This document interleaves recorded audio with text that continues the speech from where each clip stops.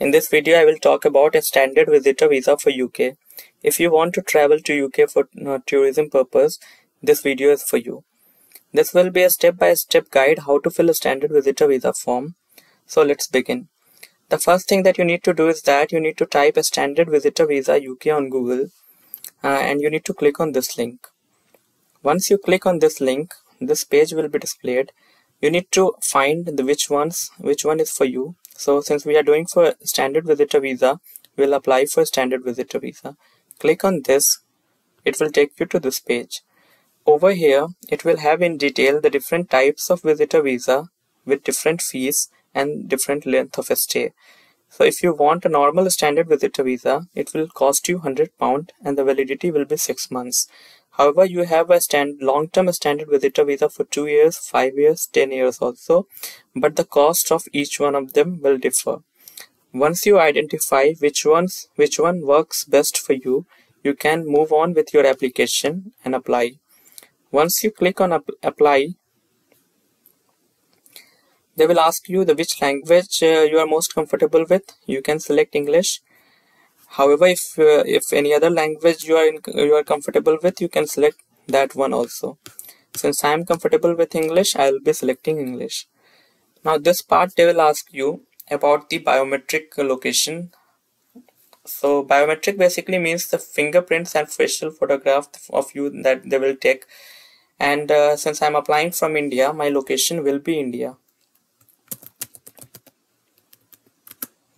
And I'll move with my application. So now they are asking you to check if there is biometric location visa application center available in your location or not. So since I have selected India, I will click on find a visa application center and this page will be displayed. I will see that if I have already checked and I saw that for India these many locations visa application center is available, and one of these is Kolkata, which happens to be my location. So since I have identified that visa application center is available in my city, I'll type I have identified the location where I will provide my biometrics. So even if suppose you are from Kolkata in India, and suppose visa application center is not available in Kolkata, but it is available in Mumbai or Delhi, so you can go to another city for your biometrics. Once you identify the location, you can move with your application. You can read this and then now you can start your application. Now you will need to provide your email address. So for the purpose of this video, assume my email is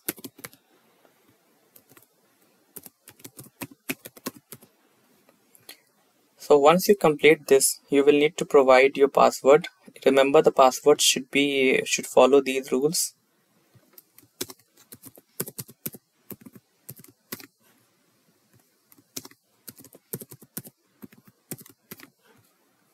Now you can save and continue. Now they are asking me that if this email address belongs to me. Yes, it does. So I'll select you and move forward. There's a step they're asking me that do I have any additional email address. If you have any additional email address, you can mention that. For the purpose of this video, let's assume that I don't have any additional email address. I'll save and continue. They're asking us for our telephone number, so I'll give my telephone number. You should give your own telephone number. I'll use this telephone number while I'm in UK. I'll also use this telephone number while I'm outside of UK.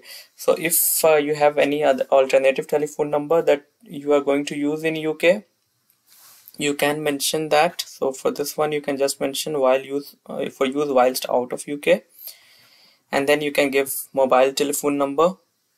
This is my mobile telephone number. And after that, they'll ask you for your other telephone number. So you can give the number maybe that you're going to use in UK. And or if you don't have you use only the one number, and that will be valid in both UK and India. That should be the first one. Then that is fine. For this question, you can select no. I don't have any other telephone numbers. Move ahead. This is asking you how do you want them to reach you. So if you want them to call you, you can select the second option. If you want them to text you, you can select the third option.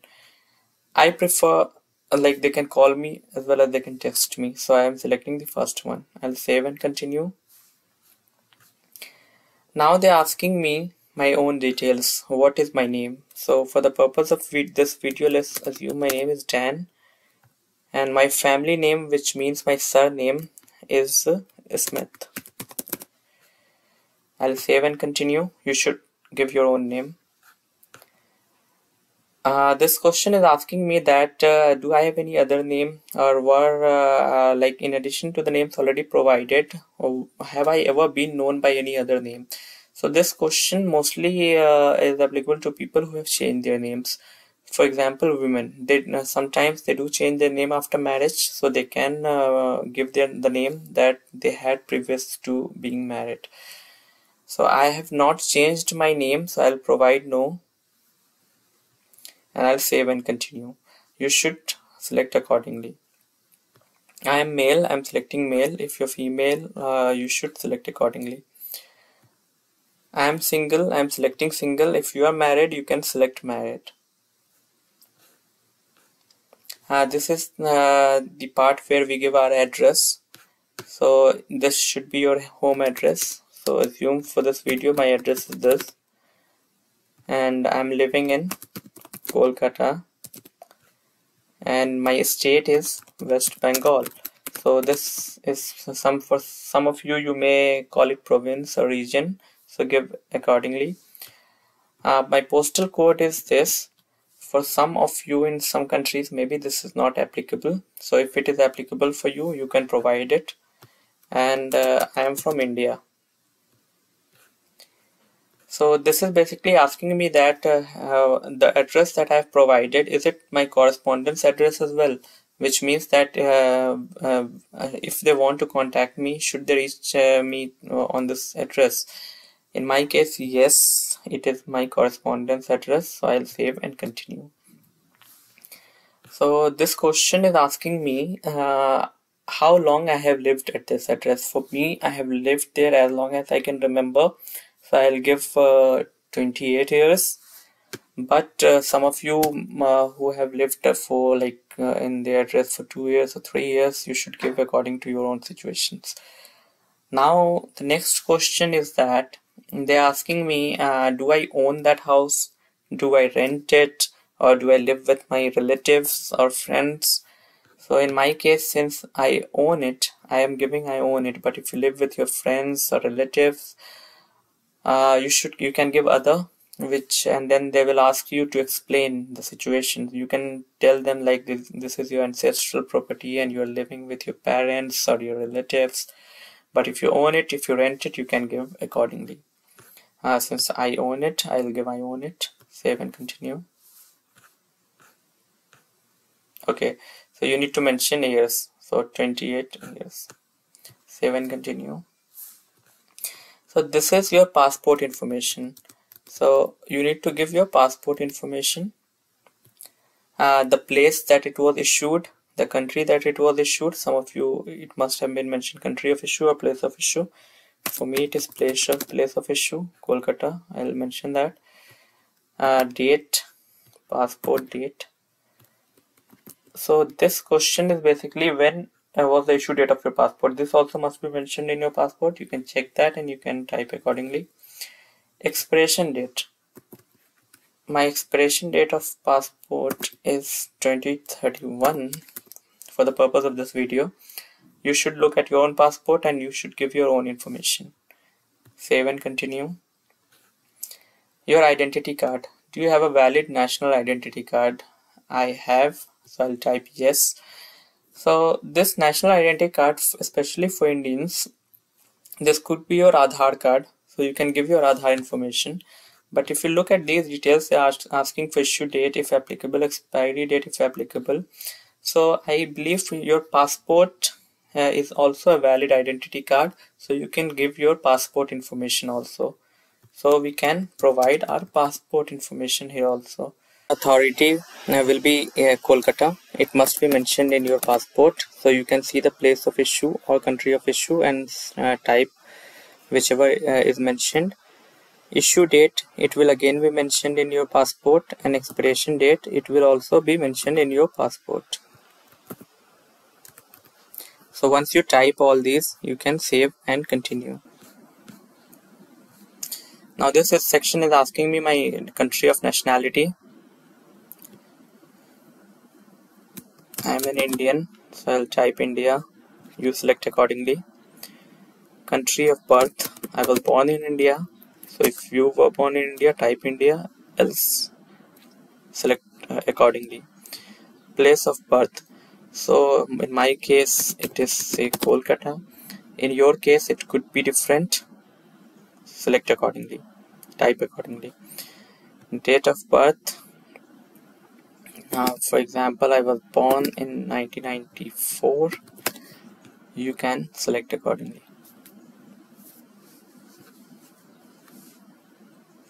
So this is asking me that do I have any other nationality other than the one that I currently hold, that is of India. Answer in my case is no, but if you have any other nationality you can type yes. What is your employment status? I am employed, so you can type employed if you are employed. If you are doing your own business, you can type self-employed. If you are a student yet, you can type a student. Retired, or if you don't have any employment, you can simply click on select unemployed. So here I will have to give my employer's name, which is the company that I'm working for. For the sake of this video, let's assume that I'm working for Dan Holdco. My employer address for the sake of this video says in Kolkata. Therefore, I'll give 223 Kolkata as the address.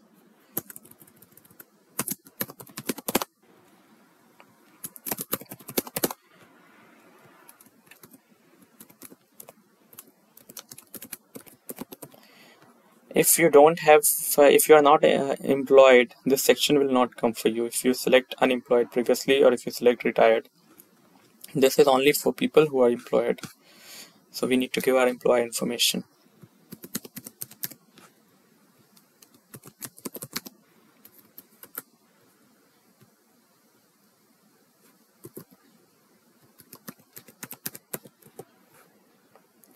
So they're asking me when I started working for this employer. So suppose I started working for it in the month of January in 2020. My job title, let's say senior consultant.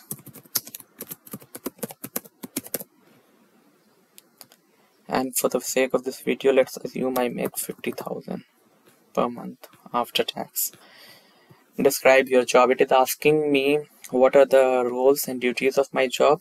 As say, for example, as a senior consultant, I look to help client solve their problem, and I work with other junior consultants, and I train them accordingly. You can describe your own job and briefly describe it, and then we can save and continue. So if you earn income from any other source which is regular in nature, you can click on other regular income, and you can click on these. If this is investment, you can click on investment. If it is another income, you can click on another income. And whatever amount that you are getting from whatever income that you are generating from that investment or that income, you can type it here. So they will give you an option whether it is in pound or Indian national rupees. Since I don't have any other regular income, I'm not selecting this. I just have savings, so I'm selecting this. So they're asking you how much savings you have in pounds. So you whatever savings, say if you have in your own national currency, for example in rupees, so you can use Google to identify how much that comes in pounds. For example, I have 5,000 pounds as saving, so I'll type 5,000 pounds. and they will ask you for proof of this. So you should have documentation to prove that you have this much saving. This could be your bank account, obviously. And if you don't have any saving, you can simply click on I do not have any other income or savings. Save and continue. So this is asking you how much money you plan to invest in your travel, and this include your accommodation, your flights, and your everyday expenses. This depends actually on how long do you plan to stay. If you plan to stay for a week or a 2 week, accordingly you can give your budget. For example, I plan to spend 2 lakhs, so I'll type 2 lakhs. So see, this question is very straightforward, related to our previous question where they asked us for our savings. If you don't have 2 lakhs in savings, and if you plan to invest and spend 2 lakhs in UK, then that is a red flag to the visa guy. They will most probably reject your application, considering that you don't have enough sufficient fund in order to finance your visit. Now you can save and continue. Now this is asking me my monthly expenses that I have. So since, if you remember, I mentioned like my after tax money is 50,000. So obviously if my monthly expense is more than 50,000, then most probably I'm taking loans or something. So you should mention how much your monthly spend is, your rent, mortgage, and other costs. For example, in my case, my monthly expense is 30k. So I'm typing 30k, 30,000 Indian national rupees. And we can save and continue. In my case, nobody is paying, so I will know for my visit, I'm the one who is paying, so I'll click save and continue. You can select accordingly. So this is asking me about my date that I have planned to arrive in the UK. Remember that you have still not received visa. So this information, obviously you can put your tentative date depending on when you receive visa. So for me, my tentative date of arrival in the UK, for example, say is April. So I'll type 10 April 2023. And I plan to leave UK 17 April 2023. You can type the date accordingly, depending on when you plan to visit.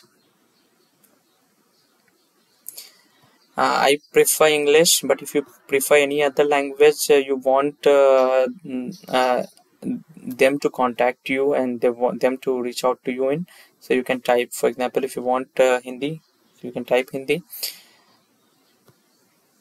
I'm comfortable with English, therefore I have selected English. I will save and continue now. So they're asking you for your reason to visit. So there are a lot of reasons that you can select. If you want this visa because you are frequently transiting via UK, so you can select transit through the UK, or for any other reasons. But in my case, obviously I am selecting it for tourism purpose, so I will select tourism. I'll save and continue.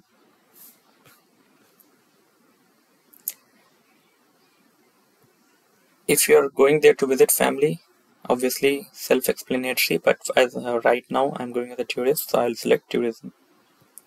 Save and continue.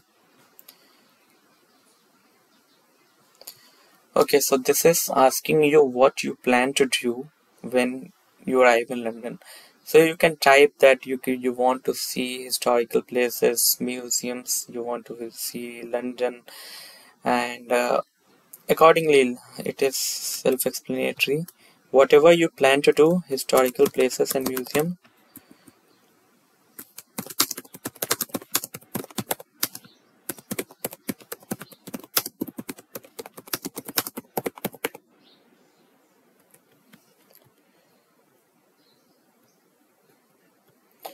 Okay, So it could be different also, depending on person to person. So make sure that whatever you want to do there, so you should type that, and then you can save and continue.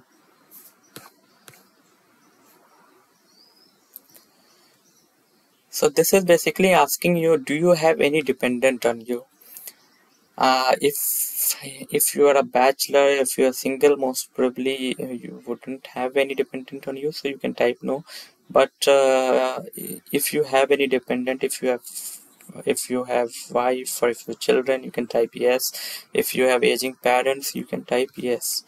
So once you type yes, you will have to give information of those dependents. If, say, for the sake of this video, I don't have any dependents, I will give no and click save and continue.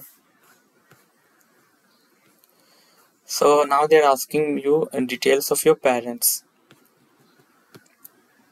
So say I'm giving my mother's information. So for example, her name is Mariam.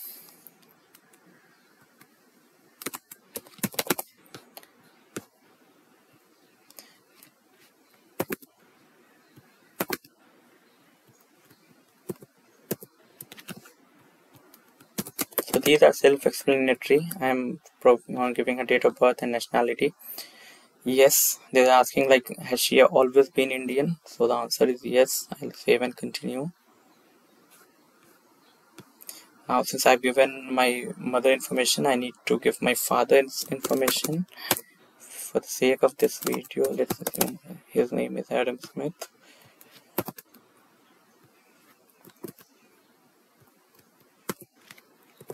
And he was born in 1970. He's also an Indian. And he also have always held the same nationality.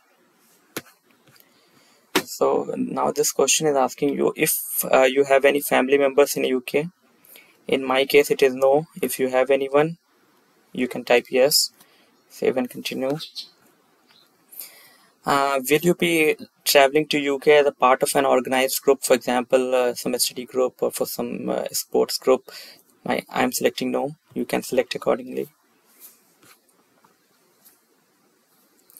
So are you traveling to UK with someone who is not yours? So partner, spouse or dependent. So if you're traveling with friend, you can type yes, else you can type no. If you're traveling alone or if you're traveling with a partner, spouse or dependent, you can type no.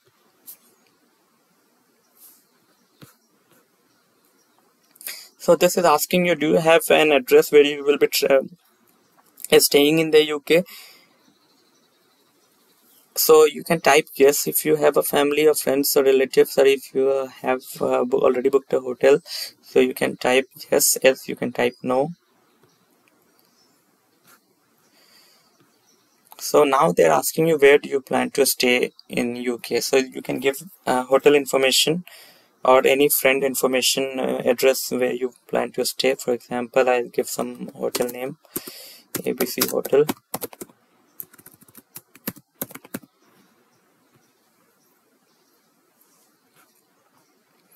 I've never been to UK, so I'll type no. If you have been in UK in past, type yes. So this is asking you, have you ever been to these countries in the past 10 years? Australia, Canada, New Zealand, USA, Switzerland, European Economic Area. You can look at what countries are part of this area, clicking on this link. Since I've never been to any of these countries, for example, I'll select 0. However, if you have been to any of these countries, say for between 2 to 5 times in past 10 years, you can select 2 to 5 times. Save and continue. World travel history. So this is asking you that, have you ever been to any country other than the countries that we have already discussed about, like other than these countries? For example, if you have been to Dubai, you can type UAE. You can type yes, and then you can type UAE. But if you have never been to any of those countries also, if you have never been outside your home country, you can type no, and you can save and continue. So this is asking you basically, have you ever been refused a visa for either UK or for any country? For example, you applied for US visa and that got rejected. So you can type yes, and you can give the details that your US visa was refused. Else you can type no.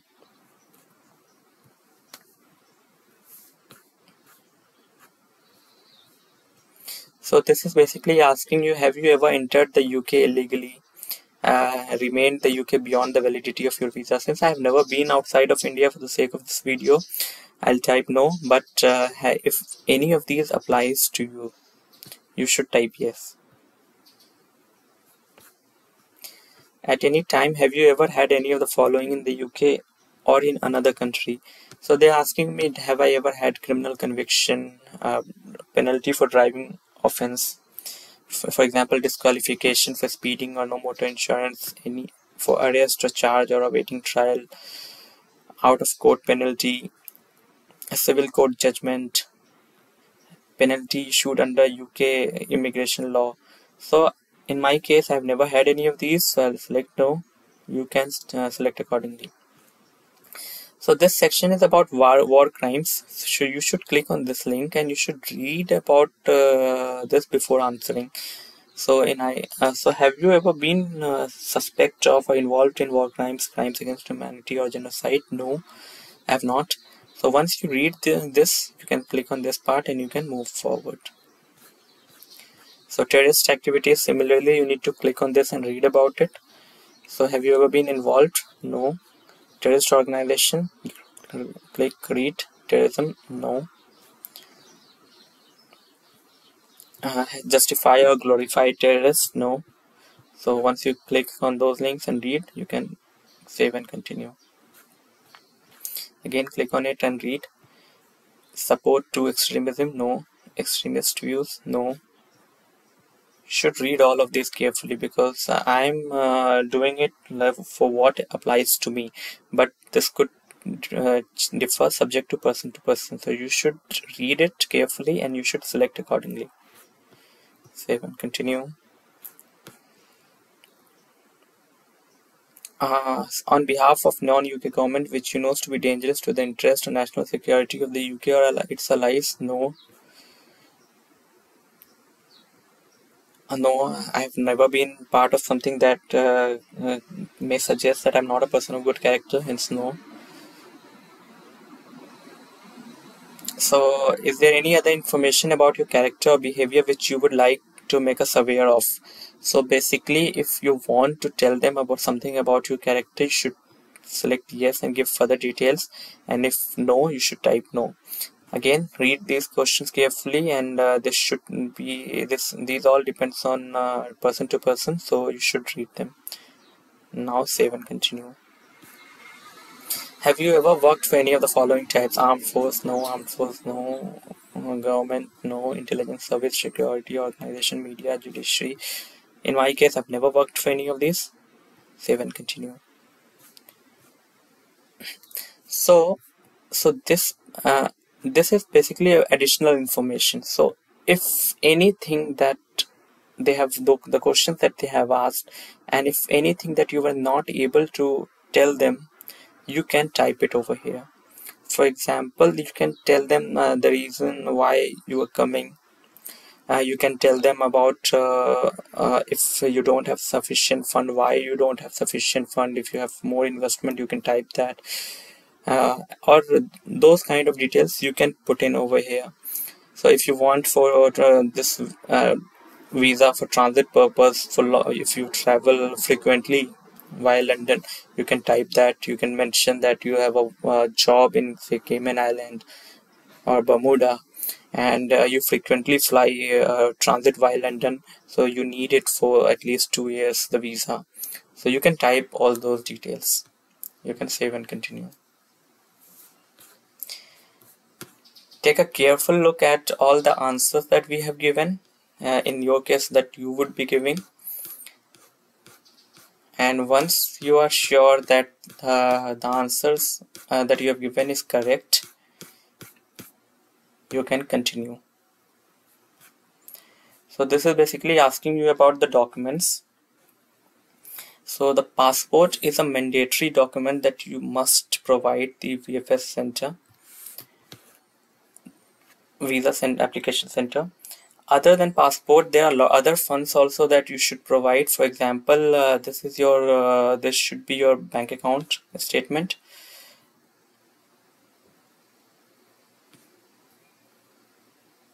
and any additional documents that you wish to provide, you can provide that also. Save and continue. So these are the visitor conditions that you should read carefully, that if you violate these are the you can be detained, you can be prosecuted. So once you read these, you can understand and accept these conditions. Save and continue. So I'm applicant aged 18 or over, so I'm clicking that. You should read it if you're a parent or legal guardian, completing and submitting the form on behalf of your child. You can select these. If you're submitting on behalf if you're submitting the form on behalf of the applicant, you should type this. I'm the applicant, so I'll type this. Confirm. Okay, so now choose the length of your visit visa. So I'm applying for a standard long-term visitor visa of 2 years, so I'll click 2 years. Save and continue. So they're asking me to pay this amount since I am selecting for 2-year visit visa. So depending on the visa that you are selecting, this amount can change obviously. And the decision, most people get decision within 15 working days. This could take longer, subject to how much people are applying and how much processing time it takes. So once you save and continue, you can make payment. Obviously I'm not moving forward from here because I just created this video to show you.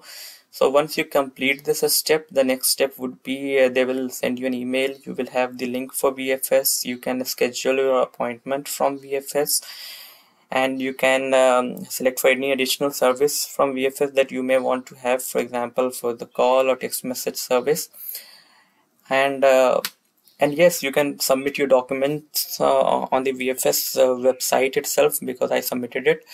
And if you don't submit on the VFS website, you may select for submitting documents on the visa application center. Also, that option I think should be available also.